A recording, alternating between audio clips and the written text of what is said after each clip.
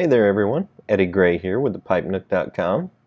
Back in the West Parlor at Gray Manor, and today I'm smoking this Series 3 9mm. You guys have seen this a lot in my most recent videos.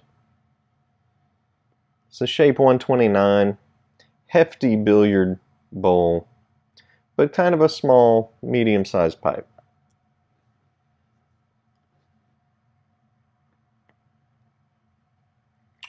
So today's video, and I'm sure many videos in the YTPC these days, has kind of been inspired by matches.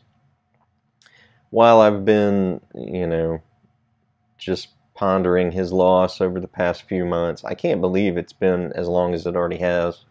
But, I've been smoking, I smoked my share of Haunted Bookshop, and then was thinking about his other favorite blends, and that got me into thinking, well, what might be some replacement blends for those, for people who maybe aren't ready for Haunted Bookshop, or Old Joe Krantz, or what have you.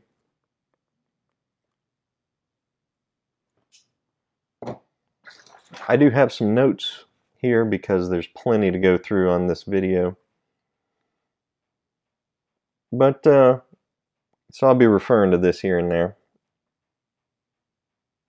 So yeah, if you're not ready to start freight training Haunted Bookshop, but, you're looking for kind of an all-day meat and potatoes kind of blend,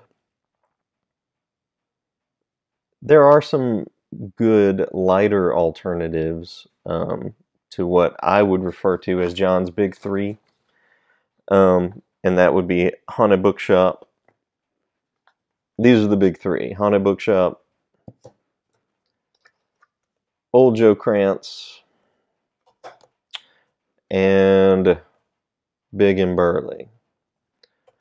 And as you can see, Haunted Bookshop kind of got a facelift not too long back, but mostly a lot of these tobaccos I'll be sharing today are kind of from the Brown Label. It's not really a series, but what I would call Cornell and Deal's Brown Label series. These are all going to be Cornell and Deal blends, but what we're looking for is lighter alternatives to these three. Meat and potato kind of blends, kind of plain Jane blends, or what I would call oatmeal blends. Oatmeal is good, but I don't think anybody would say, you know what, oatmeal is my favorite food in the world. I could just eat it all day long.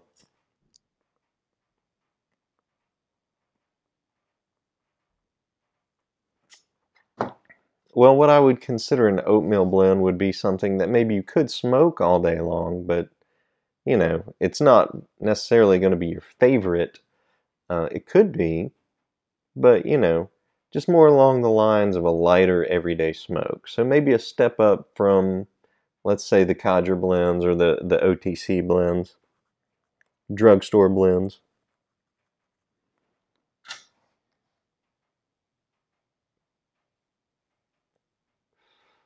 Something along the lines of Carter Hall, but maybe better quality leaf. A little more care taken in the production. So, most of these are Burley-based blends. There are a couple of exceptions, I think. But for the most part, we're looking at Burley-based blends. So let's take a look at the big three. Old Joe Krantz is Burley Perique in Virginia. Haunted Bookshop is Burley Perique in Virginia.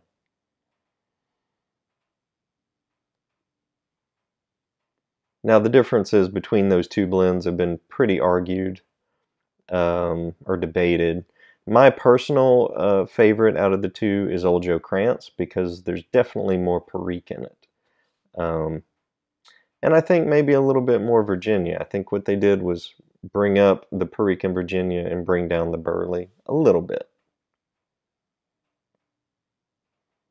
But Old Joe Krantz and Haunted Bookshop apparently have the same three component pieces. But I definitely, personally like the Old Joe Krantz the best. Not taking anything away from Haunted Bookshop, though. Haunted Bookshop took me a while to come around to, but I finally did. Old Joe Krantz for me as a Perique lover was just right out of the gate really nice. And then big and burly is Burley Latakia Orientals and Perique. But I'm going to say mostly burly.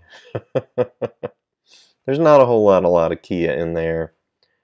Or I think Orientals or Perique. I think everything aside, you know, those three other leaves aside from burly are really used condimentally, very lightly.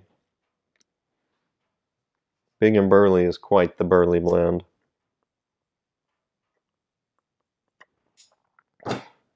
Otherwise, I think it would have a different name. But yeah, I wouldn't call any of these blends that I'm talking about in this video my personal favorites. My favorites tend to have a standout flavoring or profile. Like you guys know, I love not Haunted Bookshop. I love Old Darkfire. That's my personal favorite. That dark-fired Kentucky man, it's got that. I don't want to go into all that, but those tend to be my favorite blends. I like the standout kind of flavors. That's not what this list is. This list isn't Old Darkfired and Shanae's Cake and things like that. But these are ones that I circle back to over and over again. They're intriguing without trying to be rock stars. So an everyday blend to me means a light to medium, burley-based blend typically. Maybe that's unfair, but it's what most of the codger blends are, so maybe there's something to that. I can see how these blends can be considered nondescript at first glance, but over time they can become old friends. They leave you curious, and you might find yourself wanting to dig into them a little bit more and coax out their secrets.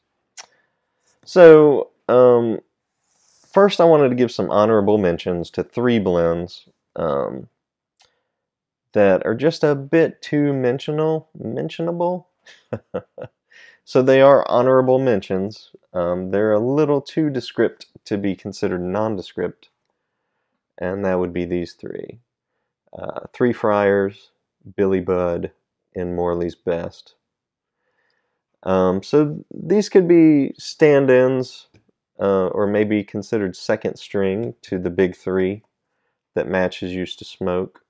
I don't know that he smoked much 3 Friars, but I do know he smoked some Billy Budd. I'm sure he had some Morley's Best here and there.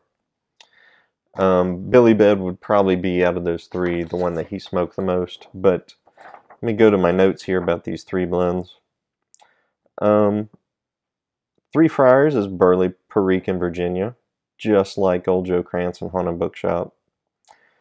But the Perique gives it a nice, smooth twist, so it kind of keeps it off of the oatmeal blends list.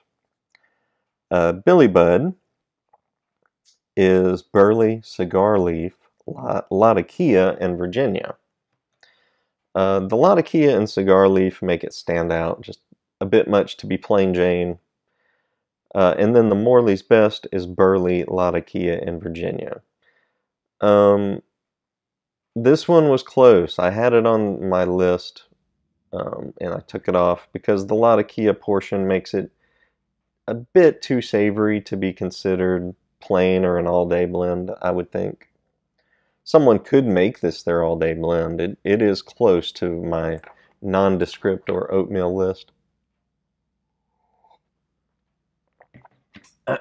But let's get into the 5 alternatives that I came up with. So the first one would be Epiphany. Epiphany is Burley, Latakia, Perique, and Virginia. And you can taste the Latakia, but there's not much in there. I know this one's open because I've been smoking through at least 5 of these I have as open tins. You can just barely coax out the Latakia in this blend. I would say it's predominantly burley based. There's a good bit of Virginia. I wouldn't think there's a whole lot of Perique in there. But I would say Epiphany would be a pretty good stand-in for Haunted Bookshop. Just on the lighter side of Haunted Bookshop. Second would be Pegasus. And again, you know, these are kind of plain Jane brown label, most of these. But Pegasus is Black Cavendish, Burley, and Virginia. This is very much an oatmeal blend. The Black Cavendish kind of surprises me.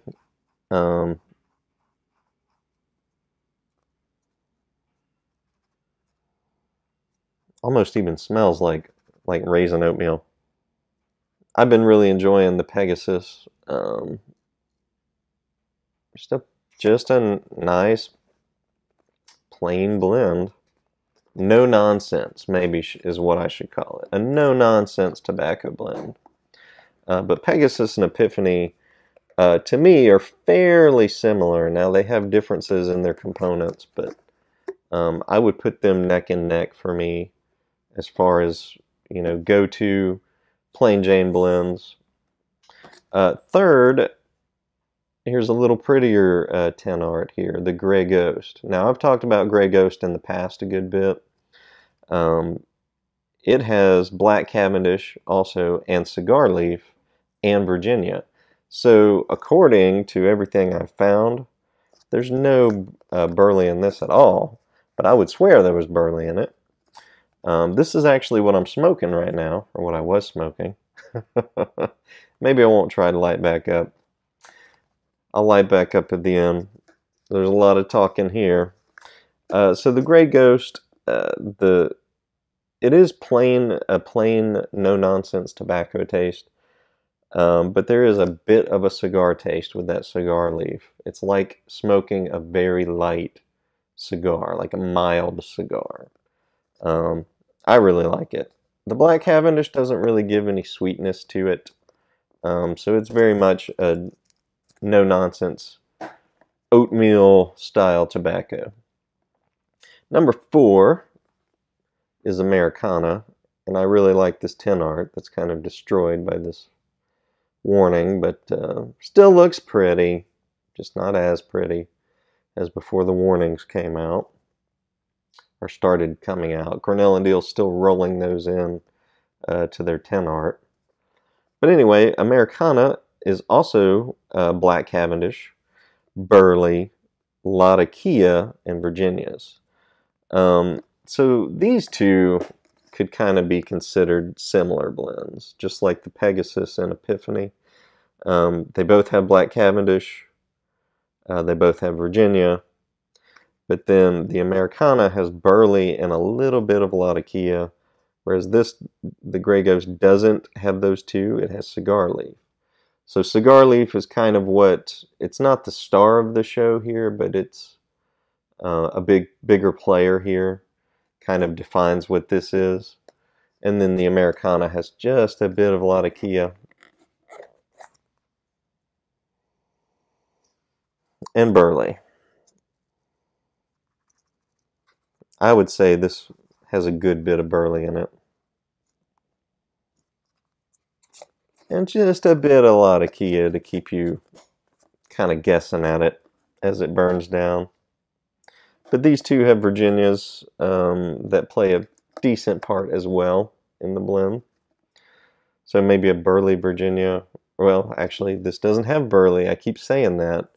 These smoke to me very similarly, but Cigar Leaf instead of Burley. And number 5 would be Briar Fox. Briar Fox is a very no-nonsense Burley Virginia blend. This one is not open. This comes in like a crumble cake. What I say in my notes about Briar Fox. The Virginias tame the Burley and make it just the slightest bit sweet. But mostly this is a nondescript, true tobacco taste. And probably the smoothest of those 5. So we'll rattle through the list again here. We were looking for lighter alternatives to these big three. The Big and Burly, the Old Joe, and the Haunted Bookshop. Honorable mentions go to Three Friars, Billy Budd, and Morley's Best. I don't know how I'm going to fit these 5 in the shot. Let's see. There we go. So these are my 5 recommendations for all-day oatmeal-style, nondescript, true tobacco taste blends. Briar Fox, Pegasus, Epiphany, Americana, and Grey Ghost. What are my favorites out of those? Well, I really like Old Joe Krantz from the big 3. From the 3 honorable mentions, probably Three Friars. Out of the 5, man, I like them all. I really do. I like them all. And it really just depends on my mood. Sometimes I might get to thinking of that cigar leaf and I want that Grey Ghost like I did this morning. But they're all good, solid blends. So, I think we'll leave it at that. Glad y'all got to see me. And we'll chat with you later.